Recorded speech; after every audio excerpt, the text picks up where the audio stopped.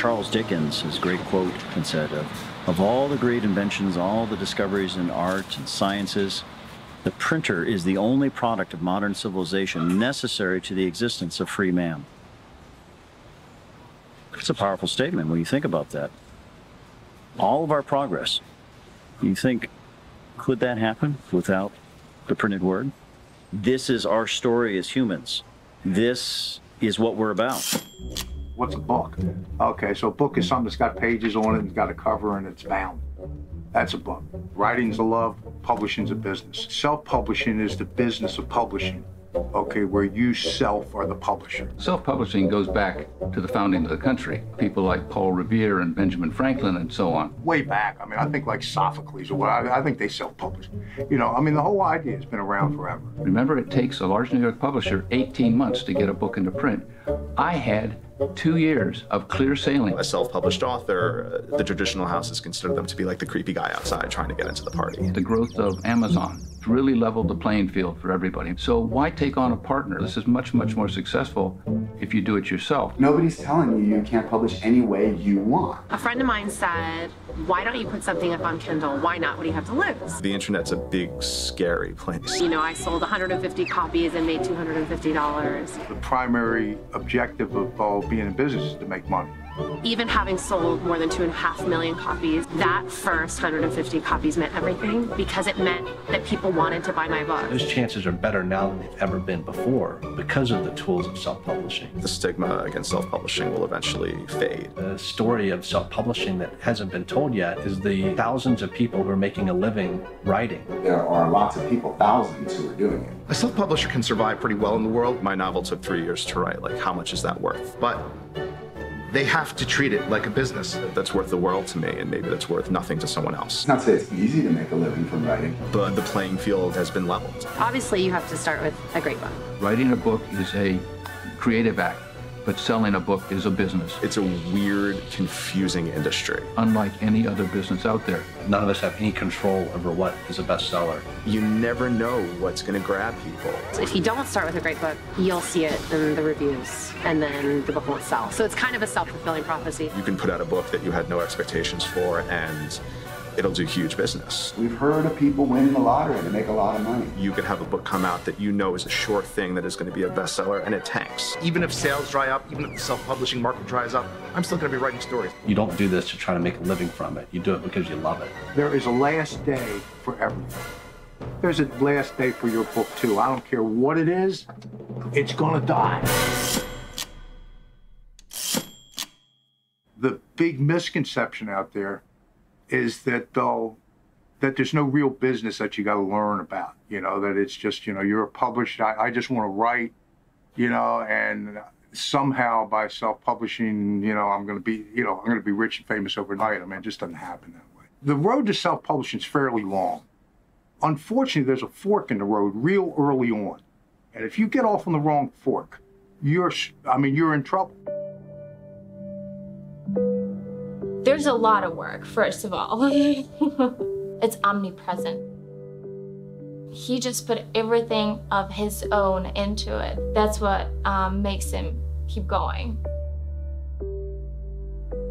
I want to sell books. I want to make a profit. I want to earn a living. But if you're talking about being inspired, I mean, to me, that's what this is really all about. You have to take control of the next day, the next week, next month, years of your life, and now's the time to embrace that. Do you like zombies? No. Really? No, okay, good. It's not about zombies. No, this is about a one-year trip around the world that I took. 17 countries on 4 continents. So it's a series of essays about that trip with a variety of different things. I met my super hot wife in Honduras. There you go. Slovakia. So yeah, so it's just a series of essays, bullfighting, volunteering, a bunch of different things that I had up there. Cool, man. We'll take one. All right. Any offer? I'm accepting any offers. No, so publish you're trying to make it. What do you want for your book? I'll take it. How about, let's say $3, or we'll do the Sunday special 2 for $6. How about 2 for $20 and the autograph? God, I'll shake your hand on that. How about that? Wow, oh, man, thank you very much. Boom. There you go, buddy.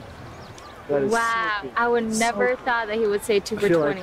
I feel like that's amazing. That's amazing. The self-published thing, honestly, I believe that's what it was. I mean, I feel like he said it explicitly. Yeah. Oh no, man, Yeah. you're out here trying to make it, you know, self-published, you know, promoting yourself, taking the time, you know. His first book, Scratch Beginnings, was published, and you can see that they put so many little details that he didn't think of with this book that's self-published. It's simple, it just wants to reach out to you, and that's the way he did it. Ivana is just as much a part of the book as I am. She's done almost as much work on the production of this book as I have. His books have something that reaches out and touches the hearts and the souls of a person. My biggest dream was to meet Adam, and I didn't even know about it. And our next dream is probably traveling some more and just living the life together. That's our dream.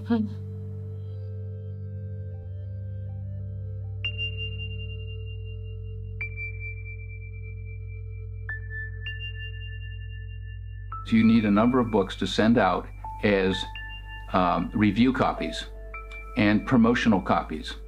And of course you want to sell some. And if you're a professional speaker, as I am, you sell books what we call back of the room. People can get the book autographed, so we wind up selling a lot of books that way. You have to do the promoting. I go out and I speak a great deal. I travel all over the world. I do 6,000 miles every week. But I do that for the book, and frankly, the author has to do the promotion.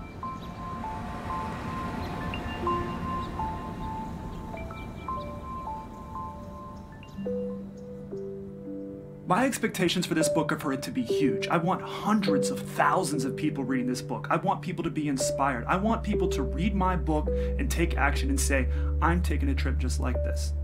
I want to go on the Today Show. I want to go on Good Morning America. I want to go on 60 Minutes. I want to go on these big TV shows to get this message out. And I want to do that because I have the potential to build the life that I want to build with Ivana. I mean, she has transplanted her life from Slovakia to come here to start over brand new in a brand new place where she knows no one except for me. She is the reason that I'm doing everything I'm doing, period. We have the opportunity to build our lives together with this book, for this to be our dream instead of just my dream. This is the magnum opus. There is no other book that I'm working on or other business. This is it.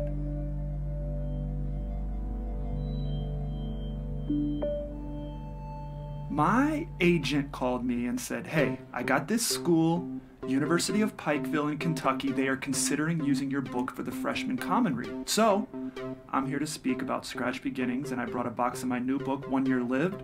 I'm just gonna have them out there, $10. If you want a copy, great. Adam is the author of the book that my first-year students are reading as a required first-year common reading. I think someone like him might inspire people. Maybe they can learn there is life outside of the university. There's life outside of Pikeville. There's life outside of the mountains, or at least take away some kind of perspective change on the world around them. Attending Merrimack College on a basketball scholarship, Adam Shepard graduated with a degree in business management in Spanish. Shortly after graduation, with $25 to his name, Shepard departed his home state for Charleston, South Carolina, embarking on the journey that he chronicled in his first book, Scratch Beginnings. Since the whirlwind journey that took his self-published book to the Today Show, CNN, Fox News, and NPR, he has sold his book to HarperCollins and made appearances on The Dave Ramsey Show and 2020. He also recently returned from a one-year trip around the world. Ladies and gentlemen, please give a warm University of Pikeville welcome to Adam Shepard.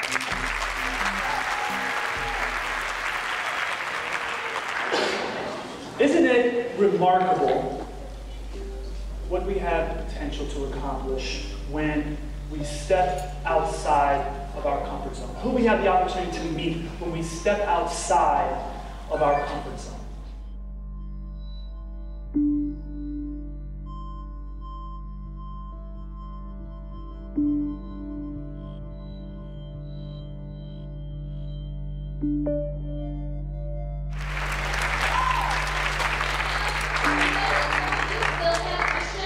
Adam will be out in the lobby to answer those questions, to sign any of the copies of books you brought or notebooks, or if you'd like to purchase his new book, 1 Year Lived, for $10, then those are for sale as well. Yes.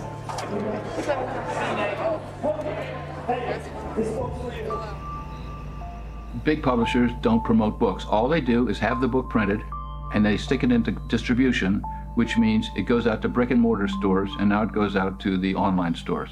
And that is it. They don't do anything else for you. When I have the rights to this book and they cost me $1 a book to print, I can buy a bunch of copies and mail them out and make connections. That's an advantage. I don't have any patience for a publisher trying to sell me on this as a rich tradition that should somehow be preserved. That's bullshit. Forgive me, but it is, and they know it's bullshit too. And the reason they've clung to this rich tradition is because there's never been any competition to force them out of it. One dream involved a cemetery and a town full of dead people. And the other dream involved taking a tour of this sort of like rehab prison facility, and my novel was there. And people had read it, and when I was there, they're like, oh, you're the guy that brought that to us. And I was like, yes, I am. They're like, oh, you make our job harder. And I'm like, I don't care. Because Vida was all about accepting, yourself and pushing society away and realizing that true perfection is always within the self, and we're all perfect beings.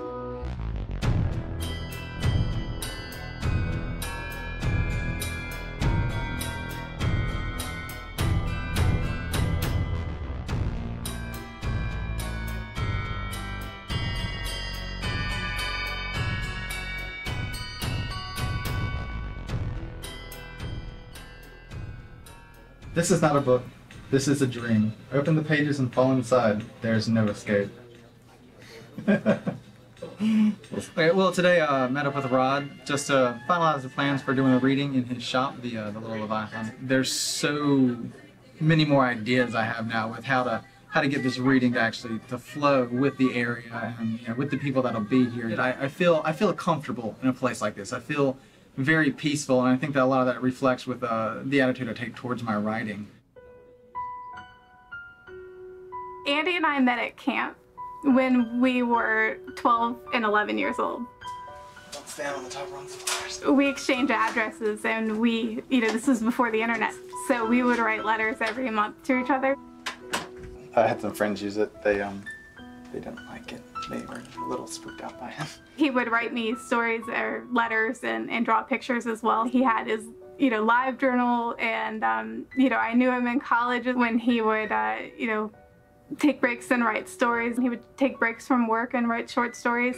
When we lived in our first apartment together, he would kind of dip out and have a smoke break on the patio and just write. And I think that's when he was writing Bidu. He would just disappear for a few hours and just write and write. It was never anything that I ever knew that he would wanted to make anything of it until, again, we had that conversation after Birdie was born, and it seemed like he was missing something, and that's where I pushed him to make Bidu a reality. Yeah, but I'm gonna build robots and write books. You're gonna build robots and write books when you're grown up? Oh, that's pretty cool. Uh-oh.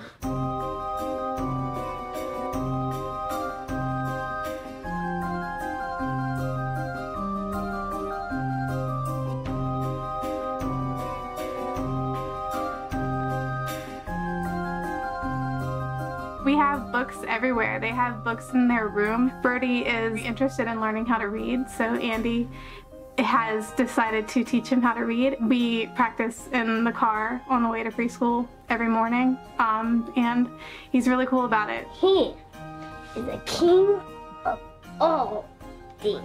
Self-publishing has absolutely changed Andy. Birdie loves it too. This is a way for him to show, hey, I did this. I've finished something. I put my heart and soul into this book. I've completed it myself, and it's out there. I think I saw Citizen Kane for the first time freshman year in college, and just fell in love with it. it's still just a powerful film. It's a testament to a man's determination to control his life, like every aspect of his life, and make sure that the way he wanted it done, it would be done. And if you are getting out there in a business sense, if you are putting yourself out there in a creative sense, you have to be like that. You have to be, you know, forceful enough to make sure that you're true to yourself and your product is true to who you are. The thing is, what's changed most fundamentally in the publishing world is this. It used to be that authors needed a publisher. It was a necessity. If you wanted to reach a mass market of readers, you needed a publisher. Today, no author needs a publisher. Because of the advent of digital publishing, what authors are now saying accurately is this: I don't need you anymore. I'm looking forward to new people discovering Andy and his writing, and if he gets a new follower from this, it's a success. The talking in front of people is out of my element. It's I've got the same kind of nervous jitters that I had on my wedding day. Lasted for, you know, about an hour or two before the wedding. Run over, throw up in the woods or something, and one of my friends like got me some water or something to drink, and which all faded away as soon as I saw Mandy showing up in her dress. Where I showed up late. Yeah. Where you were Made you a little nervous. shuttled off elsewhere.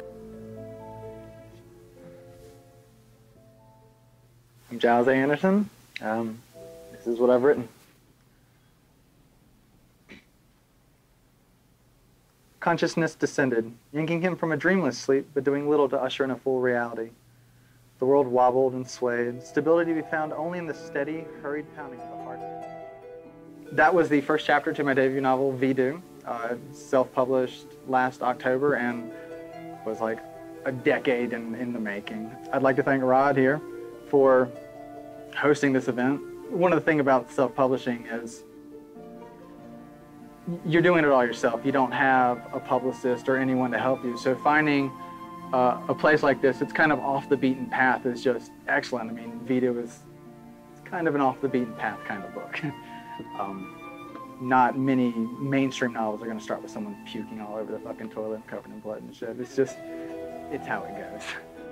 Andy, I felt like it was my obligation to give him a shot because he believes in what he does. He had something in his head he had to get out. And I salute him for giving his honest, pure form, like an artist. As far as what I do, everything I have here is something somebody else made. I would love to say I had an original creation, but I don't.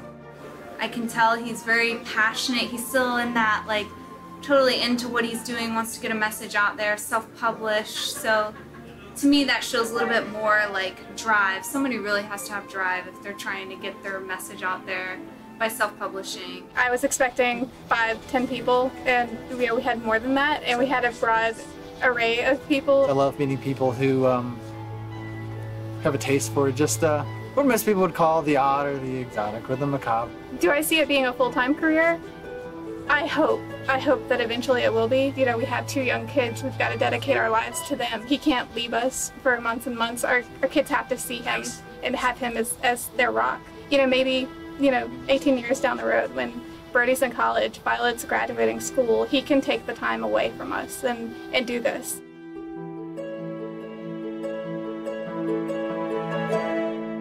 Having a creative career as a mother, I see it in my kids. They're constantly making little stapled books. My daughter came up with something the other day. I was like, no, that's a bestseller. My husband and I must talk about it a lot, and they hear me talking about it. And they see me working on it all the time. Oh, is that one of your books, Mommy? Or we'll go into the store, and they're like, oh, they have a bunch of them in paperback. It's fun. How do you get your self-published book into Walmart? Well, there are distributors that handle the big box stores. However, you may not want to get your book into Walmart. This article is how to hit the shelves in Walmart and why your book is never going to be one of them.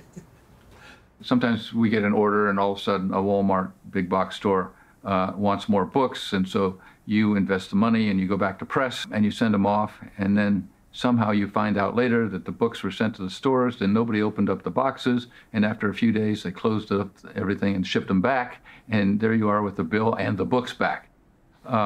I mean, we hear these horror stories all the time. It says Walmart does not pursue self-published books. Wow. Well, self-published books pursue you. My new book, 1 Year Lived, will never be available at Walmart because it is self-published. So I'm gonna take the day and make it available at places like Walmart, Barnes & Noble, and Target. I'm gonna sneak in there, put a few copies at each place.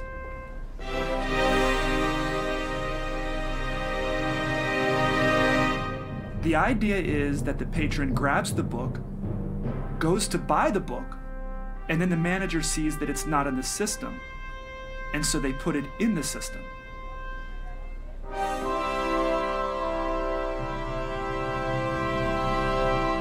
Whether it's free or paid for or whatever, I'm gonna force feed this book to people. So it's kind of reverse shoplifting.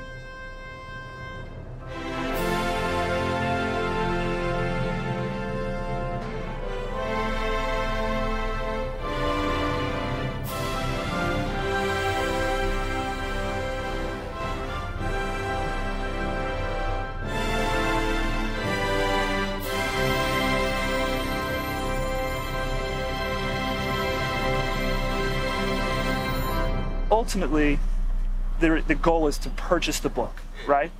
Get the receipt. Oh my God, that would be amazing. I want them to know about the book and have the book here, and then it's kind of, oh, you know, because for me to have to work through this crazy system that publishers have to work through, it's just not reasonable.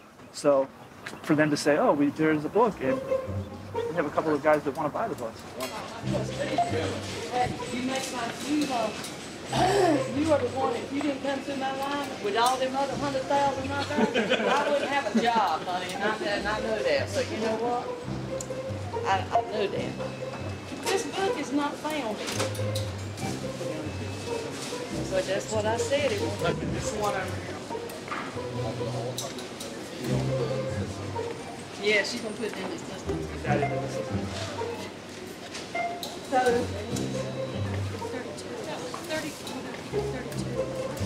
see, that's another thing. See, that's the 34. But I could frame it next to the dollar. You should do this. Oh my God, this is amazing. Betty said, we just want your money. We're gonna figure out a way to get your money. My first month of self-publishing was a great big zero. My second month, a great big zero. It wasn't until I released my second book that I started seeing sales come in. Self-publishing has allowed me to find an audience that otherwise would not have been possible. Traditional publishers, I think, are looking for what sells. You know, it's a business, that's fair. But in certain cases, they're going for the safe sell, not necessarily willing to take chances. Self-publishing allows you to tell the story you want to tell and actually see if there's an audience for it. What's wrong?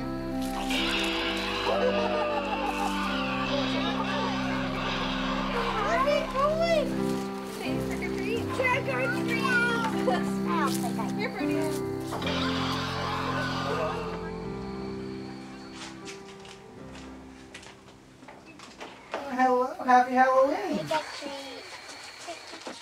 I guess it's cruising right along like I expected. It's hard, you know, having a kid being able to still get out there and push it the way I always imagined it, but I know I have years still to be able to do that. I'm back! I love you. Glad you had a good Halloween. Cool. See you in the morning? Yeah. Rend is 2, Shoreline is 3, the next one, Untitled one, will be 4, and then there'll be a 5th one. It's just about this whole family type situation of, I mean, it's spanning generations already with the second novel. Yeah, the reading took a lot out of me. Just mentally, just, I don't know. Kind of made me wonder, like, if I do this writing thing, I have to do the reading thing too. You know, it's like, it was fun. It just, I was demolished for 2 days. Just mentally a wreck. Just because I did the math, I was on for like 8 hours straight, like perky on for 8 hours straight, like anticipation. Just, I'm very subdued normally. I don't like flipping that switch. It just drained me. Stayed in bed like the whole next day.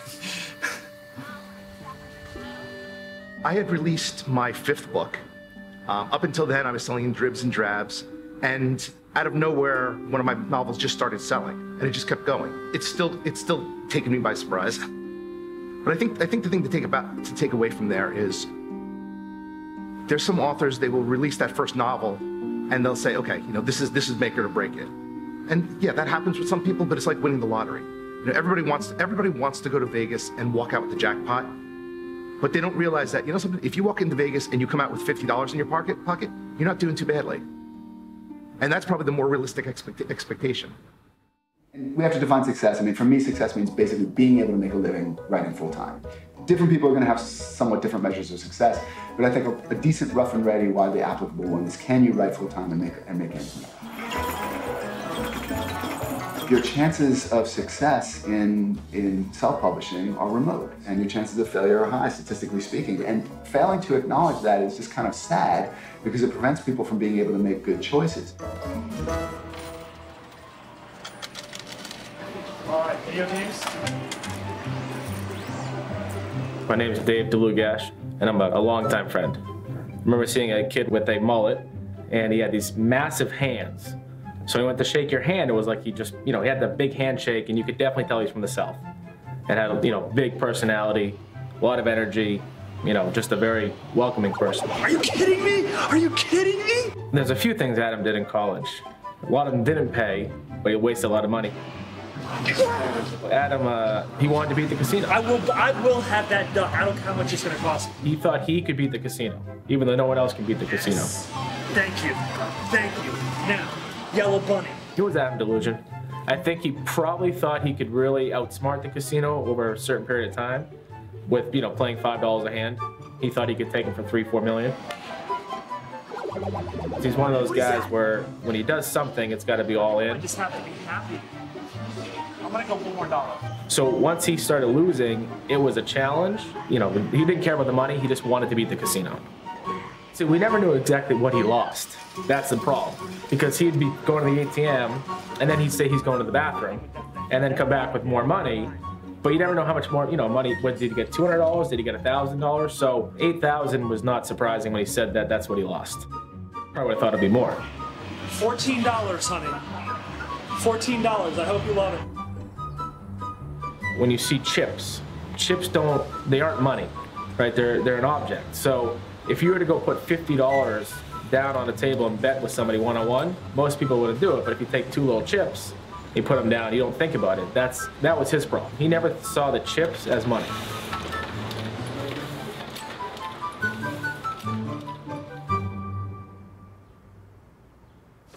Holy crap. I need a hand. It's gonna Hold on, break. I got it. Don't let it break. I got it. Oh, you're just gonna give it to me. Oh, I'm carrying it? I was hoping you readjust. You got it? Yeah. All right. So we're sending out 1,222 packages. Interview questions, press release, my publicist's business card, handwritten notes. My wife wrote 1,222 handwritten notes. Got a little CD here, it's got a couple of promo videos on it, and then 2 copies of my book. And that goes to radio and TV and everyone I can find. It's kind of this monotonous routine where you lay everything out on the bed, stuff it in the envelopes, 2 books in the envelopes, seal the envelopes, put all the packages in the cardboard boxes, load them in the car, down the 3 flights of stairs, and then we drive to the post office. There's always so much potential. I feel good when I drop these packages off. It's like, okay, here we go. The one person listening who is going to read my book and it's going to make a difference in their life. The one person listening who's going to hire me to speak. The one person listening who's going to tell all of their friends about my book. That one person is here in these packages. Time is ticking, so we need that one to be somewhere in here. The first time I experienced like his cooking, I go over to his apartment and he's got tuna. And he's like, you guys want some of this tuna? The apartment's smoking, like just smoking. it's good tuna. And I look at the stove, it's on high, like the whole way through. And I said, hey man, you know, you can turn it to medium. There's like a range in between like on and all the way to high. And that's kind of like how he lives his life in a sense where it's like either he's doing something all the way or he's not doing it all. One of the challenges that I'm dealing with right now is separating the professional life from my personal life. Ivana is brand new to the country, and I'm saying, hey, listen, I love you, babe, but I got this book that I'm working on. While she is interested in, hey, I want to stay here longer than my 3-month visa. Let's go ahead and get this green card. So I had to separate Adam Shepard, businessman, author, trying to sell books, trying to get it out there, and then there's Adam Shepard, husband, trying to get his wife a green card. The thing is,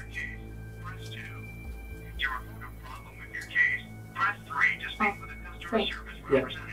The USCIS alien number, is that what you're asking about? It is A as in alpha, 204. So we filed all the paperwork and paid the $1,800 or $1,900, whatever it is that it cost, and we wait. And that's the most troubling time for us, is that we're not getting answers right now.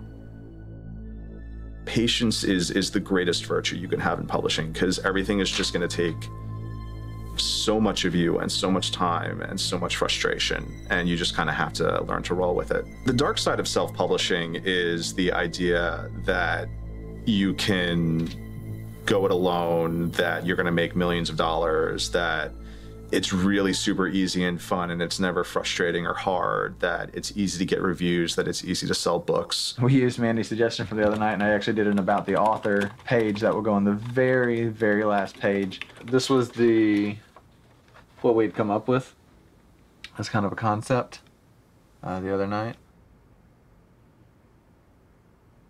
And what I ended up doing, hammered it out pretty quickly actually, which this ends up being the cover.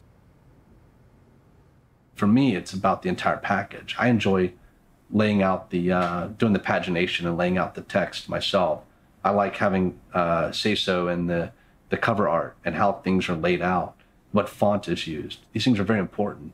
And I don't think, you know, if you're doing this for the art, that you leave those decisions up to someone else.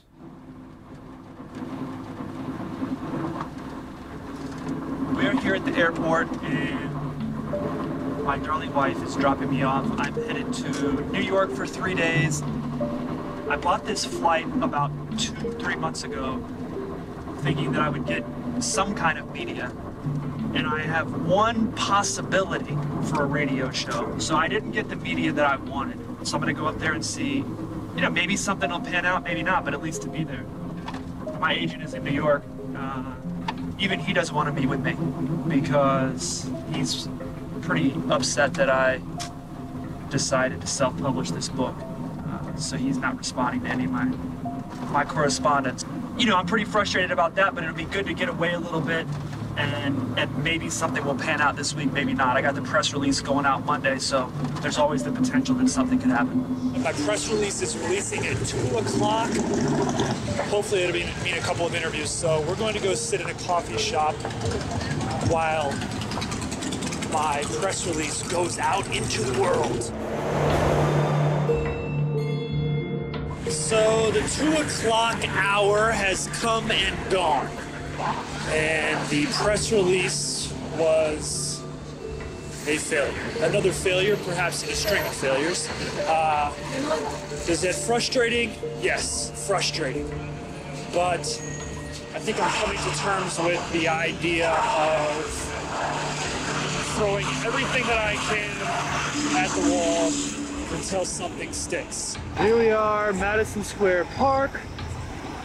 And that is my agent's office. He will no longer speak to me, so I will not be going up there anymore. I decided to self-publish for a number of reasons. Most importantly, I wanted to maintain control. If this book succeeds, it will be because of me. If this book fails, it will be because of me. It's not because I gave it to a publicist at a Big 5 publishing house. Wednesday morning, things are looking up. Sales are still terrible, but I just had a great interview that broadcast to 300 radio stations across the country. I'm sure sales will come from that. How many, I don't know. It's a very humbling experience to be here in New York this time around. Because the last time that I was here, pubbing a book, was Scratch Beginnings, and I was all over the freaking place. I was Today Show and CNN and Fox News. You know, and this time I am going to be reading a book in Bryant Park. So, you know, it puts a lot into perspective, all of the hard work that I've put in. It doesn't seem to be paying off, but you still have to maintain the hustle. I've got this woman did this, so, you know, how to run a computer for like old folks, you know, like me. And she printed 100 copies. And then she printed another 100 copies. She did like 45 printings, 100 copies at a time. Okay, so she sold 4,500 books. And then she decided it was over, and it was over. She left the whole thing feeling very good about herself, feeling very good about the experience. Take the same lady that now has 20,000 books and sold 4,500. She's got 15,000 of them, whatever, left in her garage. She leaves the experience like really unhappy. There's going to be a day when it's over. You want to still have a smile on, you know, that same smile that you had on your face when you opened up the box. Initially, you want to still have a smile on your face when you say, look, I'm going to, you know, I'm not going to do this anymore. Gotta check them all, make sure they're came out of the printer right. Video had some issues. Upside down books, backwards books. Basically, I'm just checking that it starts at the beginning and goes all the way to the end. Today is my 33rd birthday. Probably the most expensive birthday present I've ever gotten myself, but probably the best. I wish it was my 23rd.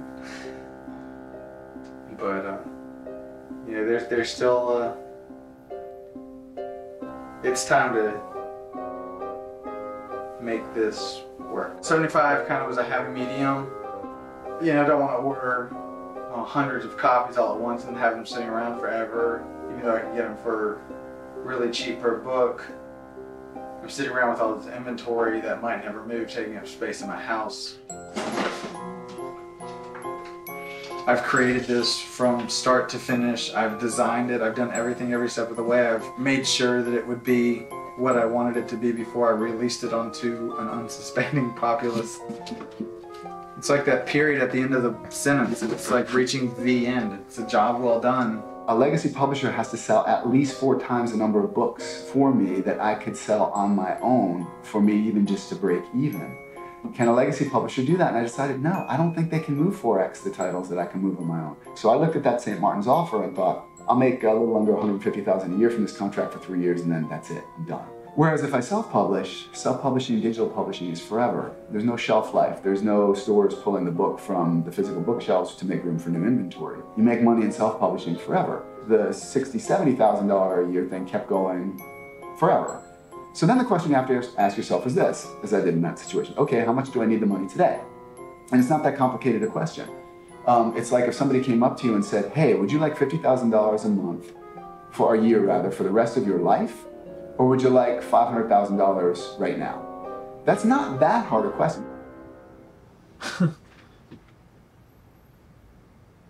You see that? 12 books. That's how many books I sold last month. I got an email recently from a friend who was sending me kind of a report on this guy, A.G. Riddle, who wrote The Atlantis Gene. And A.G. Riddle's book came out right at the same time mine did. He sold 70,000 copies. He sold 1,000 books a day. That's what he's averaging, 1,000 books a day. I sold 12 last month.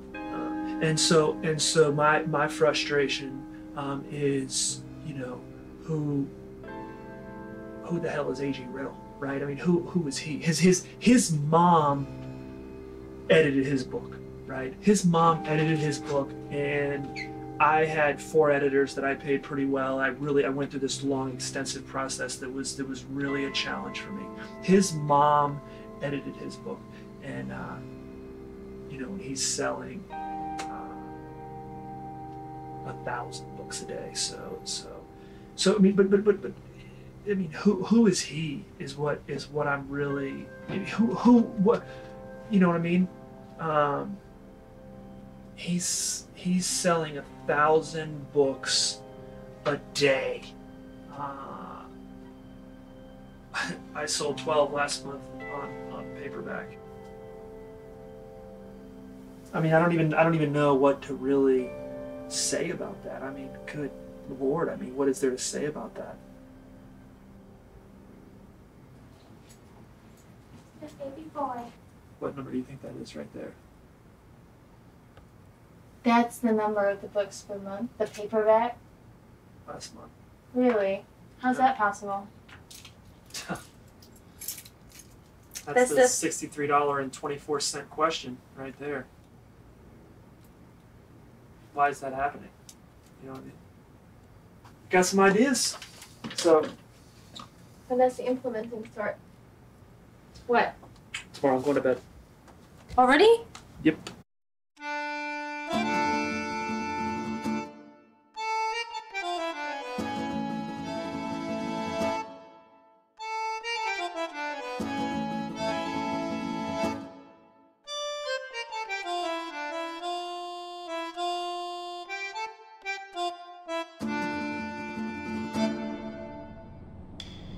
There's a couple people up here who want to get a couple copies of Ren, so I am making the trek all the way out here to Creedmoor, North Carolina to sell a couple copies of Ren.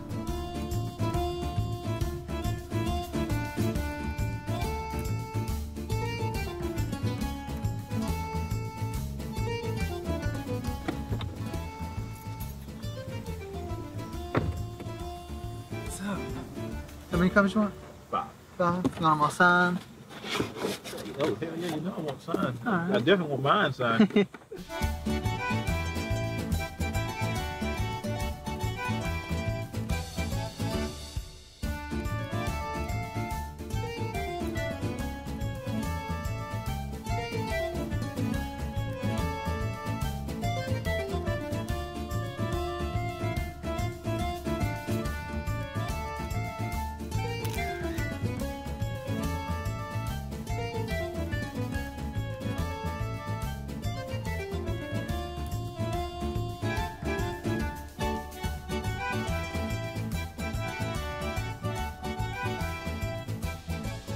You ever have those days where you're like, maybe this won't work out? As long as people are there reminding you that you are doing something awesome. I need to focus a lot more on getting myself out there and visiting, you know, people, places, tagging cars, just doing anything to get the word out. The artist in me that wrote the book is more than pleased that people are reading it. The part of me that's developing to realize that I could do this self-publishing thing and become an actual, like, kind of a publisher, like, is realizing that publisher part, is happy to have the funds to be able to continue doing this. Giving a rough timeline, maybe by 2020, 2025, I will be branching off and really getting into this publishing thing, or I will decide I have reached its conclusion and that will be the end of my writing career. I don't know. Let's talk about how many should you print. 500. When anybody prints a large number on the first print run, they probably got advice from the printer. So based on your sales of that first 500 and getting feedback from people, and you haven't invested any money yet, you might print 500 more, you might print 3,000, you might print more than that, but at least you have a track record. Currently we are at my storage unit where I house a number of books of mine. Now I don't come here as often, but initially I was coming here quite often. I was, you know, getting books to send out for publicity to radio, TV, journalists, editors, producers. I haven't brought you here because I expected all these books to be gone.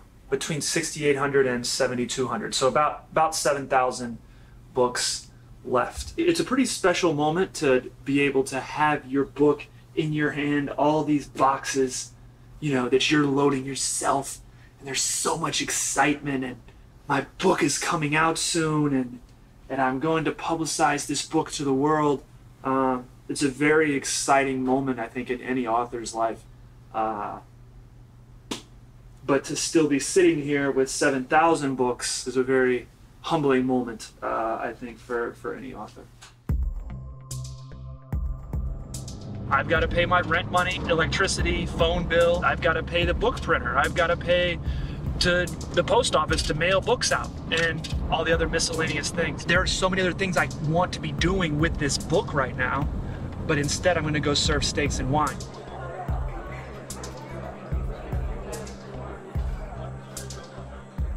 It hurts a little bit to have to go here and see all these very nice, wonderful, cool people, but who can afford to do things that I cannot afford to do.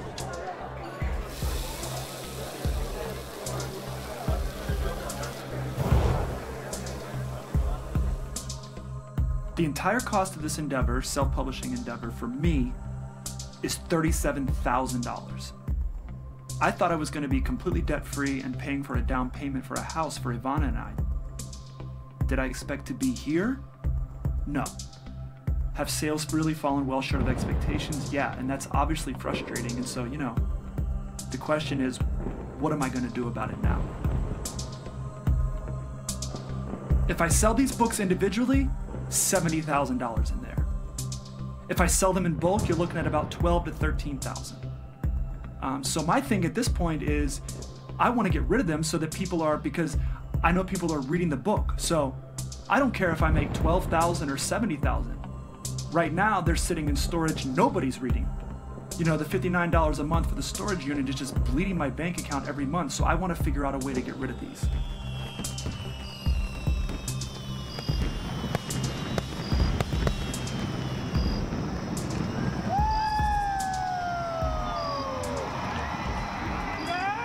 Welcome to America. There is no formula for pricing a book.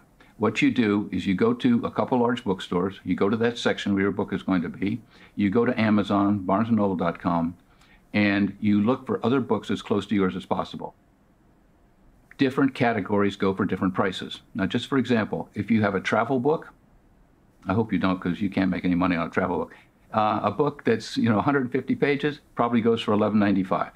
A book the same size, took you the same amount of time to write it, that's a computer book, is $29.95.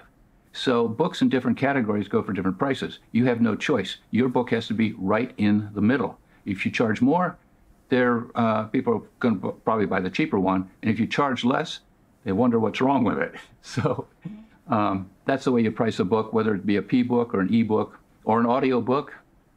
It all depends on what your category is selling for.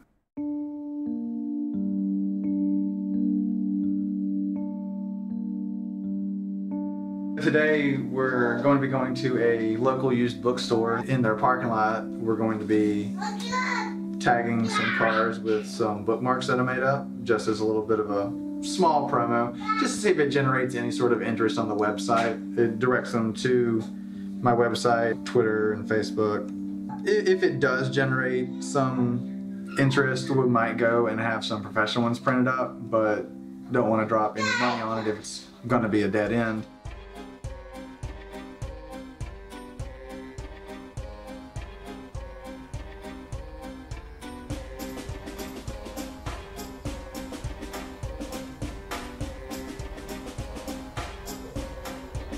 Alright. Do you want to chill with me up here? You want to carry him? Ooh. Do you want to put them on the wipers or? Yeah, put them on the wipers. I'll check to see how many people are hitting the page in the next couple days and just assume it relates to it. Sometimes it works, get a couple hits, sometimes I don't get any. Slide it in right here. Not quite long enough, huh? Here we go. I'm not drawing in like hundreds of people or anything, but every little bit counts. Simple is spacing out like that. Right here? There we go. How many more you got? Yeah, one more. You think they're interested in books? Yeah. You think everybody should be? Yeah. Here, it's a little tall. I'll get this one, okay? Okay. Good choice. So, well, my dad had 2 jobs. He built robots and write books. I'm going to do that too. I think Brody will really understand what it means having my books in a bookstore like this. Hey, the books that you have. Yeah, the ones I wrote. Probably when he's about 7 or 8 and has a Very cool. better concept of just how society works with stores and everything and what it means to create and sell your own product. If I was a full-time author, I would like to think that I could have a book out in a year from sitting down and getting it edited and everything if I didn't have any other concerns. But with still with the family life at home and everything, there will always be things that come into play. Hey, Birdie, stop. I'm hoping that my 3rd book would be available in print in about 2 years or so, but I haven't even finished writing this one, whereas the other 2 were finished before I even published Vidu. Apparently Superman has a family. That's news to me. To get Vidu out there, it's been a roughly a 10-year project. Andy and I have been married now for almost 7 years, so that's been the bulk of our relationship together. It's been pretty cool to get it out there. It's neat to actually see it on the shelf. Ren, we got it out in the last year, which was pretty wild considering we had a newborn. We kind of focus on the used bookstore versus, a place like, the big names, Barnes & Noble and so forth, because they actually care about their local people. When we looked at the big names folks, you've got to really put a lot of money into it before they give you any at all. So Andy set up a book signing here. We have our community here where they want to support somebody locally. Where are we going? This is a special day?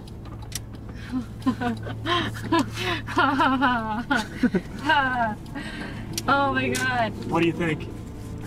I don't know. I don't feel any card. I was trying to look in. I was trying to hold it up to the light and see. No, the card is, I know, that's the thing. It probably won't be a card yet, but I hope it's an approval. U.S. Citizenship and Immigration Services. Please don't ask us for anything.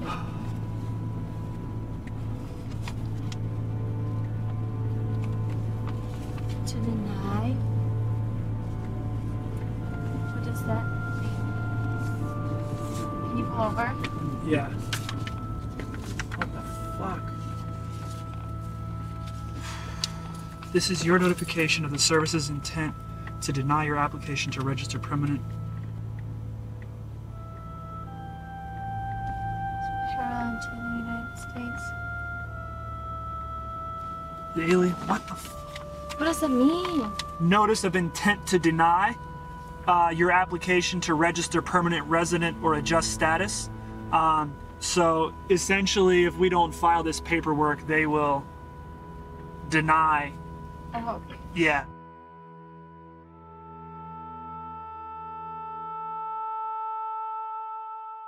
Quand je vous aimerai, ma foi, je ne sais pas, peut-être jamais, peut-être demain, mais pas aujourd'hui, c'est certain. We're passing out Adam's books. I don't know how many, but it looks like a lot. We'll see how that goes. So I believe all the students will be enriched by his story.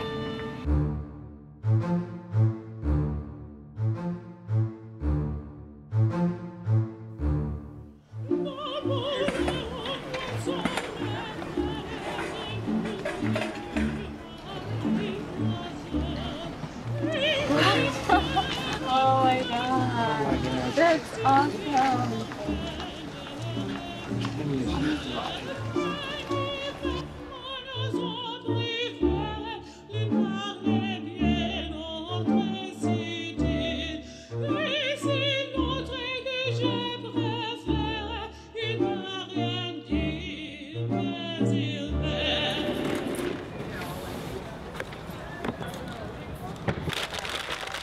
There you go.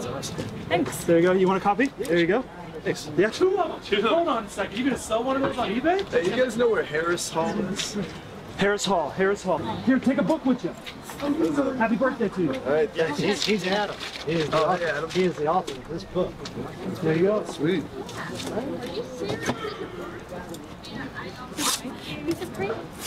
It is.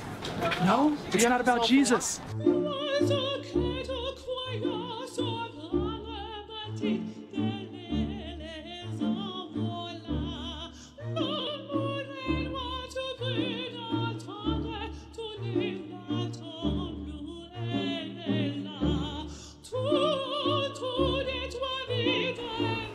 Is this the book? It's the book. Oh, I'm so excited. What's your name? My name's Mary. Mary? Nice to meet you. Where are you headed? You going to class right now, or? And where was this picture taken? Wake out at Connie, Guatemala. This is great. Yeah. Wow. Here you go. Thank you. You're welcome. You're welcome.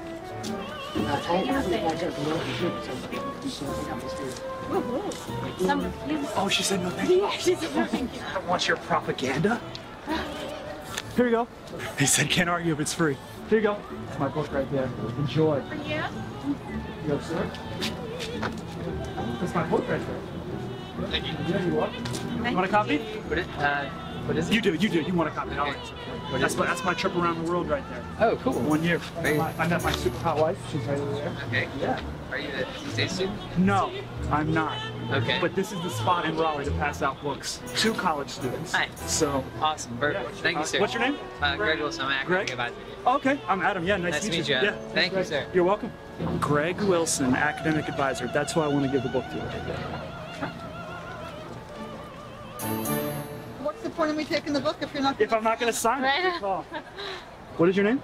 Jasmine. Jasmine, nice to meet you. Very nice to meet you, Yes, Adam. indeed. Good luck with that. Thank you very much. That's very ambitious of you. How did you get it published? I've self-published it That's actually. what I thought. Yeah. That's excellent. Jasmine. That's correct. You're an excellent speller as well. I am familiar with self-publishing, vanity presses, but self-publishing is, I think, the wave of the future, and very, very good.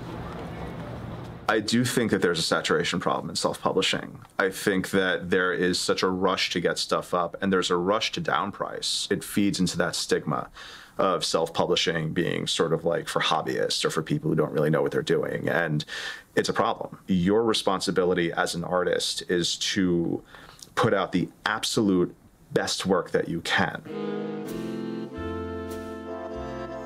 Randomly on Twitter one day, I get mentioned that someone's reading Vidu. She posted a picture that she got a copy of Rend, but it wasn't signed. And I noticed from the cover on it had the Pauper's price tag on there. I was like, oh, well, okay, this is a local person then. And I knew that I was wanting to do something at Pauper's, so that's when I went ahead and set that up. And then it was like, hey, by the way, doing a reading. You want to come out and we'll get your book signed. The Little Leviathan reading was one of those kind of like invite only. It's a local place that he's willing to put focus on local authors. Of course I'm going to want to go there and do a reading and actually meet people. You know, I'd be silly not to, because this is my chance to still get my name out there. I'm still at that part where I'm trying to build a base. I can't just think about now. I got to think about hopeful future success. My parents have just gotten back from a trip probably about a week ago or so, and wasn't sure if they were going to be able to make it down to the reading, but they've shown up, and that's pretty cool. They haven't really seen what it is I do other than the finished book, so it'll be nice to let them see the other side of things for a little bit. Okay, so I am Giles A. Anderson, a local author, live over in Garner. He was the boy of 1,000 faces, and the weight of life was still just a distant shadow instead of a yoke around his neck. There was a bird, perhaps a blue jay, maybe a finch. The only thing that caught his interest was that it was dead, but they only found the spongy matter that it had to be the infamous bird brain. It looked like a mushroom and was tougher than the rotting skin. He flicked at it with a piece of bark and jerked back when it popped out and rolled towards him. Yes, I wanted to bring this, the concept of the tragedy. I feel it's something in literature that's definitely been lost. I'm really trying to make books art again. I don't want to just be the author who's doing it for, you know, the monies and everything. I want to create the art. I want to be a writer. Did you ever give it to someone to read and then they were like, are you okay? The ones who don't know me quite so well would kind of be like, you got issues.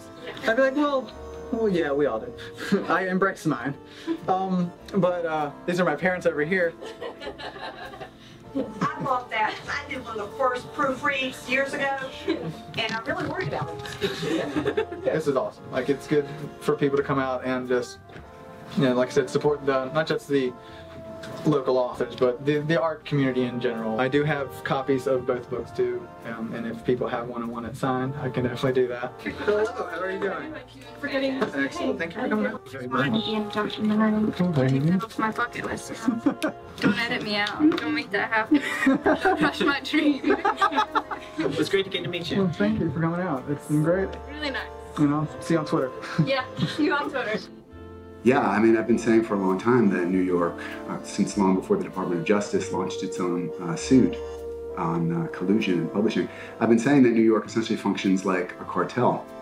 I don't mean this to insult anyone, although I recognize that being called a cartel is not something that most people would find flattering, but I judge whether a system is a cartel not by by the system's intentions, but rather by its results. What's going on below the waterline is this. Look, we're all going to just pay authors 17.5% of digital royalties. Cool, because we don't want to start competing on that. It's going to cost us too much money. It's going to upset this cozy system we've got that's working out so well for us. Are we cool with that? Yeah, we're cool. Legacy publishing is not opposed to getting more books to more readers in a more effective, more cost-effective way.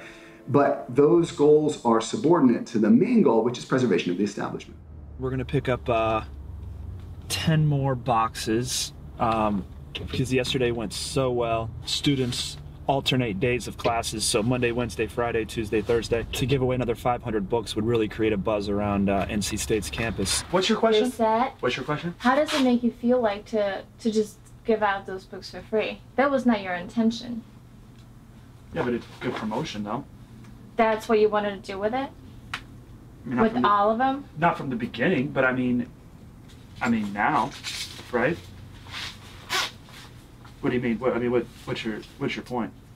No, my point is that you could have thought it through, not have this many books. Because do you think that these books are going to work out the same way as a different? I could have thought it through. Oh, that's what I forgot to do, is think it through. You know what I mean? There are very many things that you can. Of course I think thought it through. It just didn't work out like I intended it to work out. Do you know what I mean? Yeah. I mean, it's not like I said I'm gonna order 10,000 books and let me give away 9,000 of them. You know what I mean? Mhm. That's not what I thought from the beginning. You know. You're taking too much of a risk. But what do you mean about too much of a risk? Listen. Okay. It is a risk. It is a risk. I acknowledge that it's a risk. But it really doesn't matter in the grand scheme of things for you. Do you know what I mean? Like, I'm gonna go all in. I'm gonna take that risk, right? But what about the future? I mean, What about the future? What about the future? What about the Do you future? have I'm not money worried for about the the future. Money. You're gonna talk about money right now? This is because that's a fair argument. But what you have to understand is this is my money, right? And so No. no. Listen. Because people spend money on cars and going out to eat and going on vacations, and I put all of that to the side. You know, all the luxury items, and I spent my money on this. It's just so sad seeing you not succeeding that much. Well, if you're frustrated, imagine my frustration. Do you know what I'm saying? I mean, this is how it works. This is how life works. You know? And I'd rather be sitting in this position right now, you know, than sitting in the position where, oh, I could have gone all in. At least ultimately at the end, this is where I'm sitting with a shit ton of books. If I'm going to lose, I'm going to lose. I'm going to go down in flames. I mean, that's how it's going to be, you know? And if you don't give them all out, we can use it for other purposes. A nightstand. Yeah. This sucks. But it made me feel so much better when you gave it out to the students, so that at least you don't make money, but you can motivate someone. Give me a hug.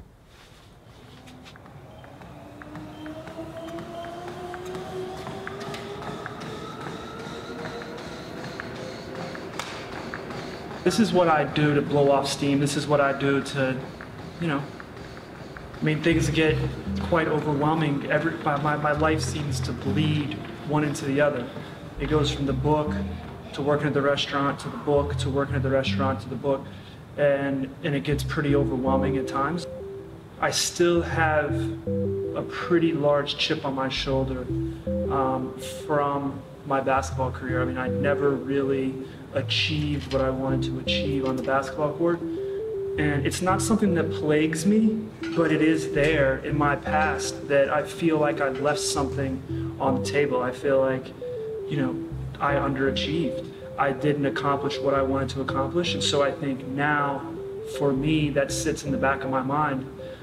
So when I'm working out, you know, I'm pushing myself as hard as possible. When I'm working on the book, you know, it's the pursuit of the success that I know I can have. And I haven't gotten there yet, and so and that bothers me. My obvious skill, and I think my obvious talent that is worth developing, is speaking. I think I'm a pretty good writer, but I think I have the potential to be a great speaker. I think if I'm going to maximize one of those skill sets, I don't think it's going to be writing. It's just not my natural skill. I think that speaking is something that I could continue to hone and continue to get better at, and that I could be a top-tier speaker in the future. First thing comes to mind about Adam is that he's a pioneer, or he's very adventurous. He's the type of student or person that's going to try something or do it for the first time. So, you know, when he was here, it was no surprise in terms of what he would become or what he would do, because the sky was the limit. Adam came back last year and spoke to half of our student body about his first book and did an outstanding job. And it was so great the first time that when he got back from his overseas trip, he contacted me and, you know, suggested, and we came up with the idea to bring him to the student body again this year. One thing about him, he's going to bring energy and enthusiasm, and he's going to relay that to the group that he's speaking to.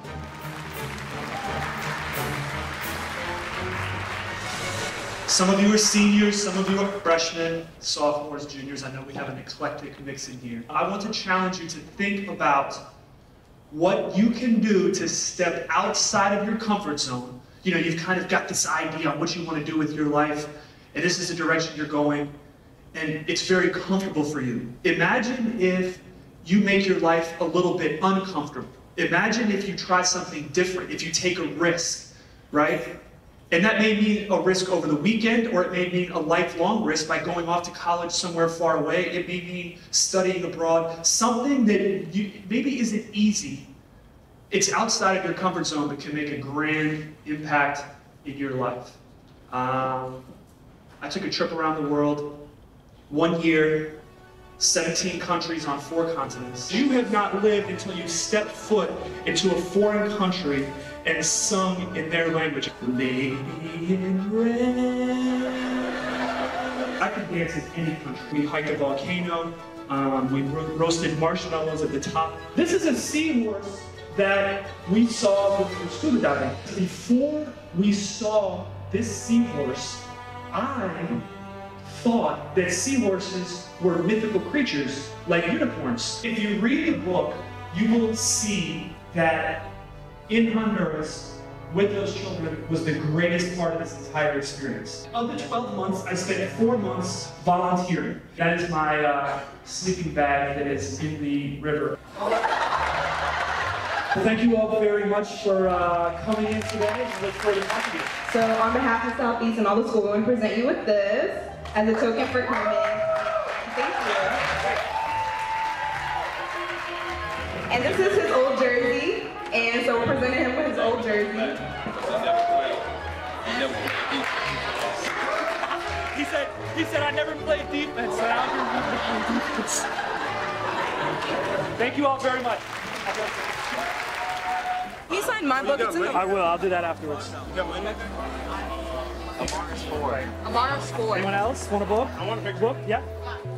This is who I want to be speaking to. This is who my message is for. This is who I feel my message resonates with. This is who I feel can take what I'm saying and actually make immediate impacts in their life. Are they going to go fight bulls and volunteer in Honduras? Maybe not. But the idea is there that they can study abroad, or they can join this club, or they can start this enterprise. He's enthusiastic. His personality goes very well with the crowd. He just has great charisma, and he did a really good job. It kind of really inspired me to study abroad when I go to college, maybe around my sophomore year when he made his bucket list. He really captured the attentions of all the students that were there, and that's not necessarily an easy thing to do. $65 I made today, and if you consider the expenses of gas, food, the cost of those books, you know, I probably very nearly basically broke even today. So, which I'm happy to do because I didn't lose money. But even if I would have lost money, I mean, this is an event that I was going to do regardless, and I feel like it's a very small way that I can pay back Coach Baker for all of the many hours and many days that he's made a positive impact in my life. You want that decisive, obtainable goal, okay? That here's my goal, here's my book, where's my audience? I mean, who's gonna buy it?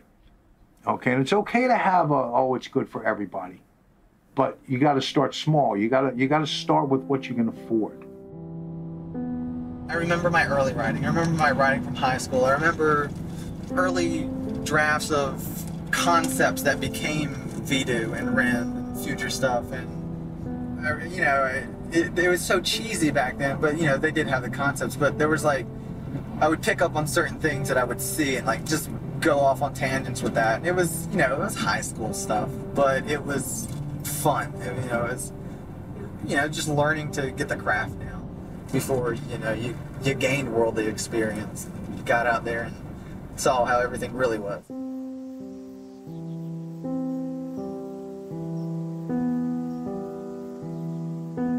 We have this limit that we're given. We don't know how long it is, and so we rush and rush and rush, and we try to get all of these things done.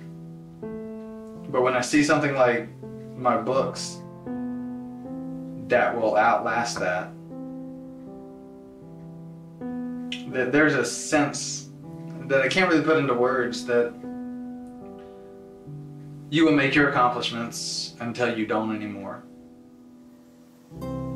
In Vidu, there's definitely a lot of a few different scenes where the main character is now going through a world where, you know, buildings are collapsing in on themselves. You know, he's retracing his path back home and just, you know, imagined it if it were all in the shape of this building or worse, like with, you know, vines overgrowing, it's, you know, the trees have taken over. What would be there for you in a world like that? Being out here as a kid was where we played, and I know these woods, you know. I've got a couple scars from these woods. If I could just write professionally and not have to do a 9-to-5, that would be great. I don't think I would ever step foot in any sort of business again, except to be like, hey, you want to buy a book? It's paying the bills right now. It's making sure my home life is stable. At the end of the day, it's a job. I want writing to be my career. I write on my lunch breaks after I finish eating. I usually have about 15-20 minutes to write. Sometimes I'll sneak away to the bathroom and make a note or something. If you want to write well, you're going to have to get some life experience under your belt. It doesn't matter what you're doing, interact with other people at least once in your life and see how people are from a different perspective. It's all about getting as many different perspectives as possible, because that's going to give you a better understanding of the world and is going to give you a better ability to create a world. I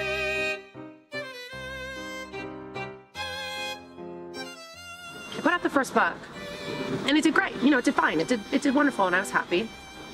And then I put out the second book, and I was like, whoa, what's happening here? When I put that second book out, the first book then re-rose on all the digital charts. And I was like, wow, I put out a second book, but then the first book is selling as robustly. And then I put out the third one, and boom, 1 and 2 came up. It's amazing to watch how the backlist, it sells and it sells and it sells. New self-publishers will come along and be like, okay, this is it, I'm gonna put my book out, and my book's gonna go to #1, and maybe it is, and that's awesome, and it totally happens. But maybe it's gonna be book 5 that's gonna do it, or maybe it's gonna be book 8. Have a little bit of patience. I have started editing the quarter of the third book that I had already written, as well as have been coming up with some great ideas for how it's gonna all play out. I have a concept for the 5th book that kind of ties everything, puts a little bow on stuff, and just really sums it up. Hold your focus, pay attention, but also be a little patient and be in it for the long haul. There's a place in self-publishing for every single genre. There's a place in self-publishing to become this standard for publishing. If you're going to spend your time creating an amazing story, why not see it through to completion? Do you understand my Melissa? Do you know what my end game is here? I don't. I don't understand your end game. I want to start a cult. Oh goodness. I think he's going to complete all 5 books over the course of the next, if we ask him, the next 10 years. So we've got 2 years, 2 years, 2 years, 2 years, and it's gonna be a crazy ride, and we're just gonna keep riding it out until they're all done, and I'm sure he's got plenty more stories in him. The most expensive part of publishing are the mistakes. You don't have to make them. We've done that for you. We put our information out in conferences, seminars, books, and so on. So get as much information as possible. Go to the conferences, watch the YouTube videos, get all the books on the subject, go to seminars that people put on how to self-publish, get as much information as possible, and adapt it to your own subject and your own use. You don't have to make those mistakes. We've already done it. So avoid the mistakes and avoid the expense.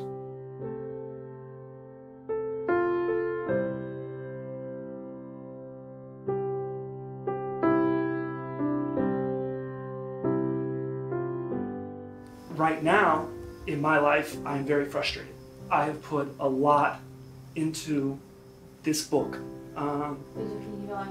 and it is not bearing the fruit that I would like it to bear.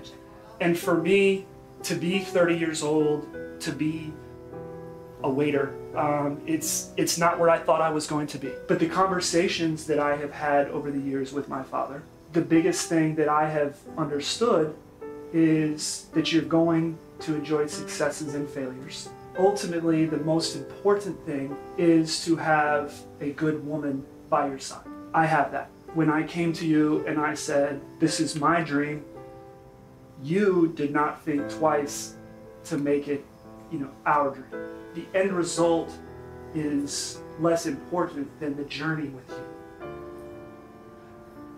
Wiem ci przekładać.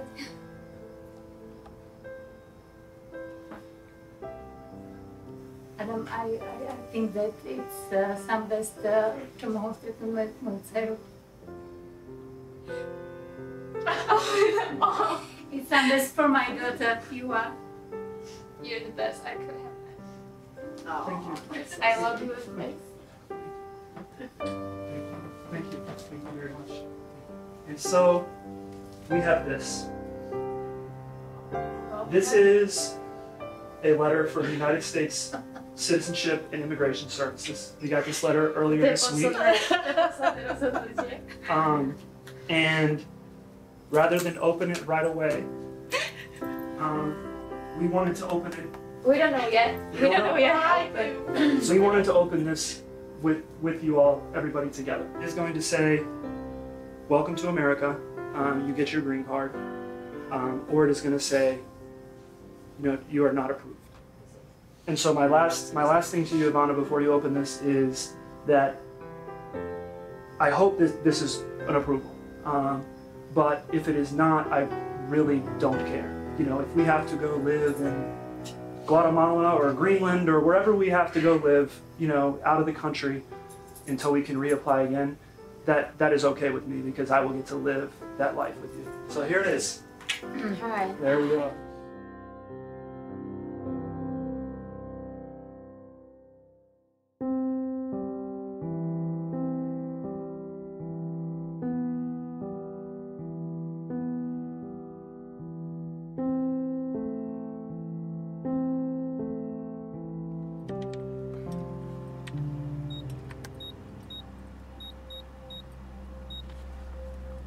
Today I looked over my notes, read my speech probably about 2-3 times. I feel good. I've done this speech before. I'm ready to do it again. It's just, at this point, after I've spoken so many times, the biggest thing is that I have to bring the energy, and that's it. If I go out there and get cocky and think, oh, I've given this speech 200, 300, 400 times, then I'm gonna fall flat. But if I go out there like this is a brand new speech every time, new energy, new crowd, everything, I'm gonna kill it. And that's how I feel.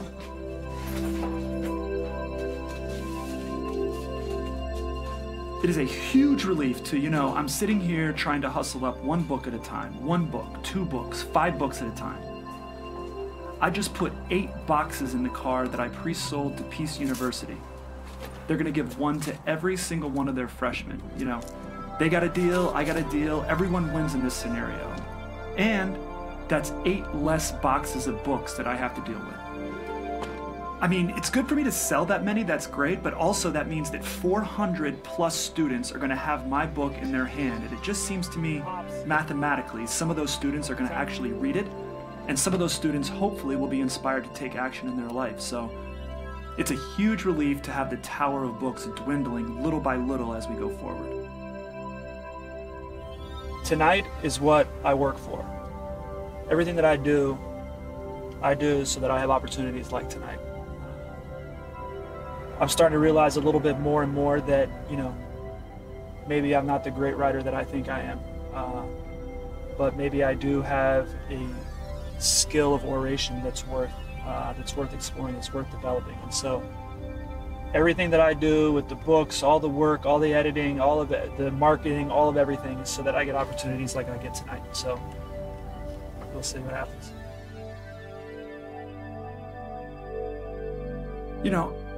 I feel like I've been at rock bottom as far as on stage. My college career, I spent a lot of my sophomore, junior, and part of my senior year on the bench, where all of my friends and family, they would come watch me play, and I was on the bench.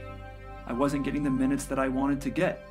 I wasn't the star that I wanted to be, and so I think because I've been in the spotlight there in a negative way, I had this feeling that it can't get any worse than that for me. That was a very embarrassing time in my life.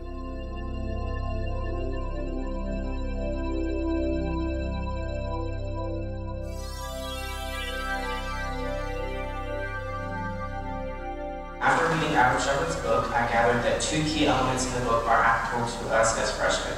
That's an attitude of success and motivation.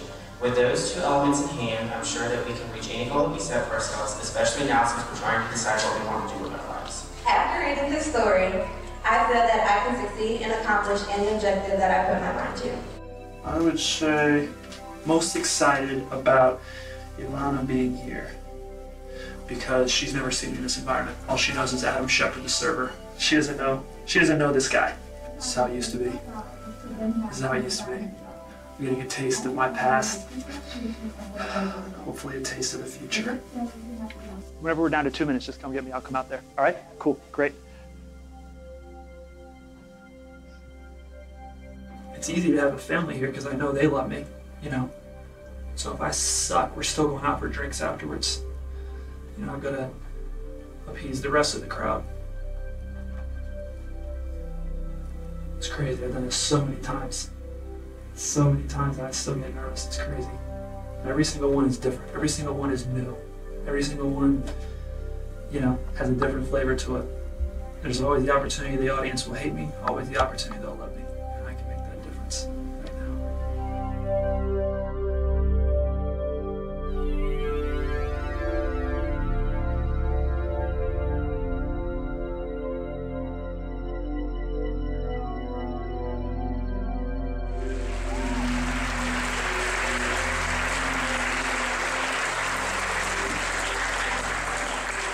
Isn't it remarkable what we have the potential to accomplish when we step outside of our comfort zone?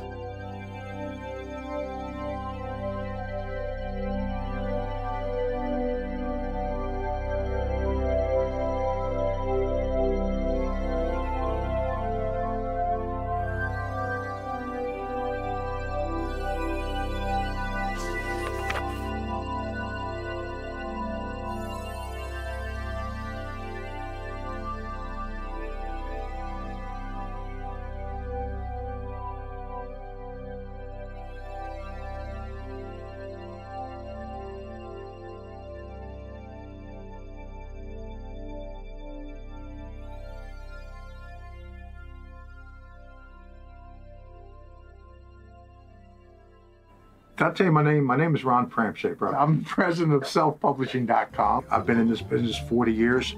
I've been self-publishing, dealing with self-publishers for the whole 40 years. I was a self-publisher. My name is Rick Gualtieri. I've self-published 9 novels so far. I'm working on my 10th. And I'm best known for a series known as The Tome of Bill, which is about a geeky vampire, gamer nerd who's somehow tasked with saving the world. So, horror comedy. Bella Andre.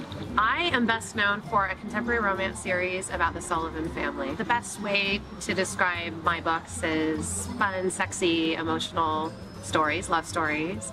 And I've always been a huge romance reader, and I just love it. So one day I decided to write my own, and the rest is history.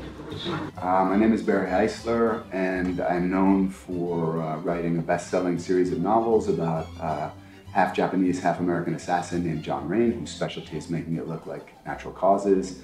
I also blog about torture, civil liberties, and the rule of law. Sometimes I blog about the revolution in publishing. I guess I've become known in certain circles for that. And I spent 3 years in a covert position in the CIA, and that seems to get brought up with some regularity too. So I guess those are the things I'm known for: novels, blogging, and former CIA. My name's Hugh Howey. I've been writing since 2009. I'm best known for my 7th work, which was Wool. And yeah, it was about 40 or 50 pages printed.